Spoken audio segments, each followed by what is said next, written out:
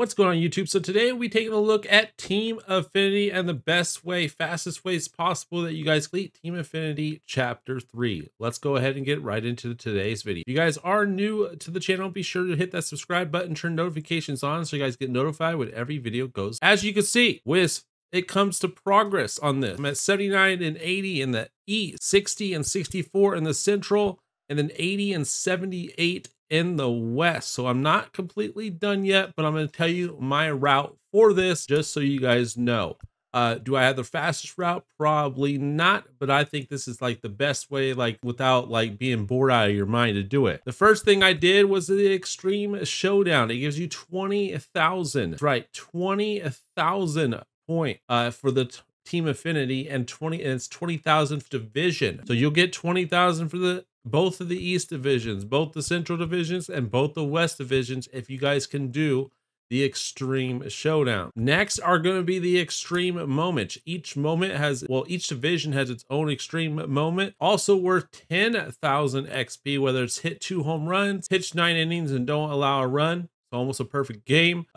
Those are the type of moments that you're going to get. You're going to get 4 hits, one of them being a home run, get 10 total bases with Jeff Bagwell on Hall of Fame. Yeah, those are kind of tough, but I'm just saying those are 2 things that I did. Higher skill players, these are going to be a little bit easier with the showdown and the moment. Next thing I did was the exchanges. I only did the 300,000 exchange. This is going to get you 30,000 X. You need 60,000 for the first boss. So if we look back, we got 20,000 from the showdown, 10,000 from the moment. That's 30,000, and then the exchange is going to be 30,000. That's going to give us our first boss for each division already. And why is that important? Well, there are boss missions. So you unlock a boss. You need either 10 total bases with a hitter, or you need 5 strikeouts with the pitcher, and you get another 10,000 XP. It's not repeatable, but at least you get that additional 10,000 XP fairly easy. Once you get that first boss, you go from 60,000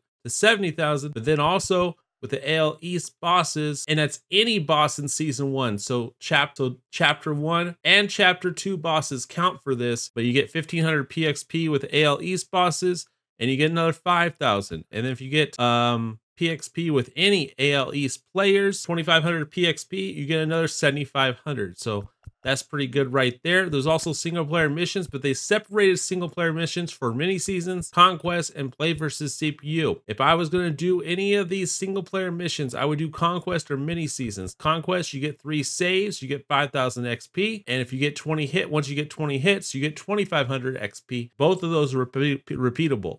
In mini seasons, you get 2 saves, you get 5,000 XP. So I like this one a lot. It's only 2 saves instead of 3 saves. And if you get 15 hits, you get 2,500. Problem with the play versus CPU, they want 30 strikeouts for only 5,000 TA points. That's not even possible in a 9-inning game. So that's going to take a while to get that. And they also want 30 hits for only 2,500 XP. So that's why I don't like play versus CPU this time around. I'd rather do conquest or mini seasons if you're playing against the CPU. Those missions are much faster and you're going to do them a lot quicker. But what I really like is the multiplayer missions. Innings pitched with division players. I'm not going to say like AL East because each division, it's going to be each division, right? So innings pitched with season 1 players, innings pitched with season 1 players, and ranked co-op. Yes, you can play 8 innings of ranked co-op. Every 8 innings pitched in ranked co-op with a pitcher will give you guys 9,000 XP towards Team Affinity. So that's really good. Runs, every 10 runs gives you 5,000 XP. Every 15 extra base hits gives you 5,000 XP. And every 10 strikeouts gives you 10,000. If you guys play in higher difficulties like Hall of Fame or Legend, I think strikeouts are a lot easier to get. And that's where you're going to find the most success when it comes to strikeouts. And 10 strikeouts is not a lot. And 10,000 XP, that's kind of a lot. That's 1,000 XP for each strikeout, basically. So I really like those missions as well. So those are what I would do. Also, when you guys play mini seasons, you will get vouchers. So you can use those vouchers to exchange those vouchers and get some XP that way as well. 3 vouchers would be 9,000 XP. Every voucher is worth 3,000 X at the very least. And that's pretty much all I did. I did the the 300,000 exchange for 30,000 XP. I got my first boss, and then I've been tackling multiplayer missions. And we'll go take a look at what I've been doing for multiplayer. That has been, I've been playing BR. So I like doing multiple things at once. We've had double XP this weekend. We've gotten a wheel spin this weekend like 5 times, 6 times. We're at 72 BR points in the new BR program already.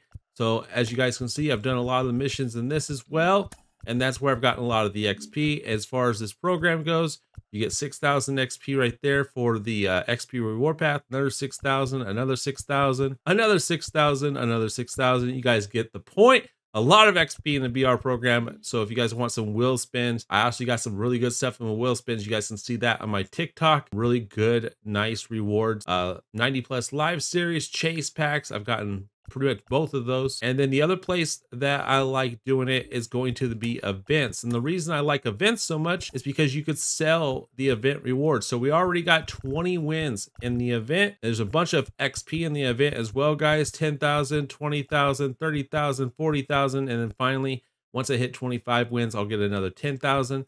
But we got Matt Olson right here. You guys can see his price is almost 175K day one. I should have done the event day one. I did like 6 or 7 games and I stopped. Should have finished the event day one and got the maximum amount of stubs for him. But still, even if you do the event at this moment, you can still sell him for around 58,000 stubs. So definitely worth it, because he'll be in the next rewind pack and his price will drop, similar to like Dante Bichette is only going for 23,000.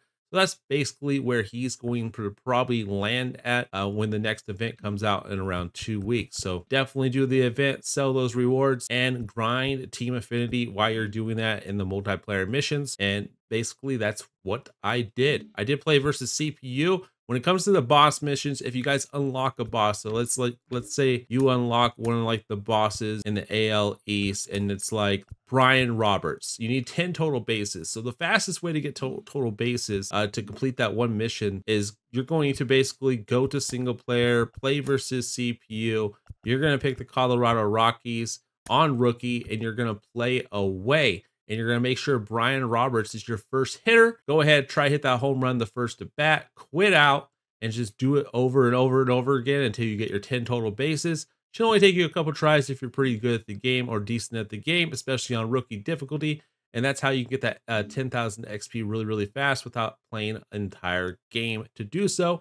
And with pitchers, you would do the same thing. You would hop into a game. You could do the home team. That way you pitch first. You need 5 strikeouts, so try to strike out the side in the first inning. You'll hit in the second inning. You could try to hit just to get some PXP for the heck of it, or you could just bunt yourself, get it out, and then go into the second inning, get 2 more strikeouts, and then quit out. That way you guys got your 5 strikeouts, you get your 10,000 XP. You don't have to play an entire game to do so unless you absolutely want to for extra PXP at missions. But that's play versus CPU, and 30 strikeouts is too much, and then 30 hits too much, because you can't even do that in a 9-inning game. Maybe 30 hits, 30 strikeouts you cannot, and it's not worth the 5,000 XP they give you for Team Affinity. So I wouldn't even bother doing that and play versus CPU. I would hop into mini seasons or just play some conquest maps. In fact, if you guys are going to play the conquest map, let me tell you what's in them. So the season 1 chapter 3, forgot exactly where, but somewhere over here where my face is at, I think there is a vault pack or a millionaire pack. So in this right here, I think next to Kansas City, somewhere right here, I think there is going to be a vault pack or a millionaire pack. There's also, if you view your goals, I think it is, oh, you get a vault pack, or so it's a millionaire pack. So a millionaire pack on the map, and you get a vault pack leading the Team Affinity Chapter 3 Conquest map. Definitely get that done. Complete this Team Affinity Conquest map to get that vault pack. You never know what you might get. Vault packs are now diamond only, so that's definitely huge. There was a Mother's Day conquest on here as well. Make sure you guys get this Mother's Day conquest done as well. There's some millionaire packs in this. You never know what you get from a millionaire. You might be the lucky one to get the million stubs. You get a millionaire pack for completing goal 5. You also get 10,000 stubs and 3,000 X leading this, so definitely worth it. Not that many games. There's 1, 2, 3, 4, 5, 6 strongholds that you guys got to complete in order to do that. So that's just a couple extra things to this video that you guys can do and unlock some good stubs. And some, as far as mini seasons, I already had one started. Do your goals though, but once you get to the playoff, you'll get some vouchers. You'll get 3 vouchers for Team Affinity, and if you win a championship, you get an additional 4 vouchers. So that's worth 7 times 3. That's worth 21,000 XP towards Team Affinity. On top of that, every 4 wins that you get, you'll get an additional voucher. So that can definitely help you out, and especially towards the end of it. So I'm probably going to finish this to help me finish Team Affinity, as I've done a majority of it already. And I just enjoy doing most of it online and BR and events, rather than just playing versus a CPU or playing mini seasons or just playing Conquest all day long. I did the Battle Royale. I got some XP. I got some stubs.